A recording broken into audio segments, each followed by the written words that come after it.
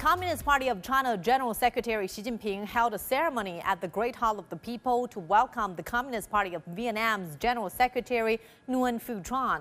The two sides agreed to strengthen strategic communication, enhance political trust, and lift bilateral ties to a new height.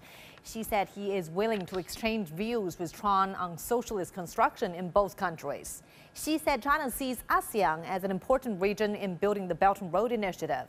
Trong said friendly cooperation with China is a Vietnamese foreign policy priority. He said Vietnam will further promote the connectivity of Belt and Road Initiative with its domestic strategy.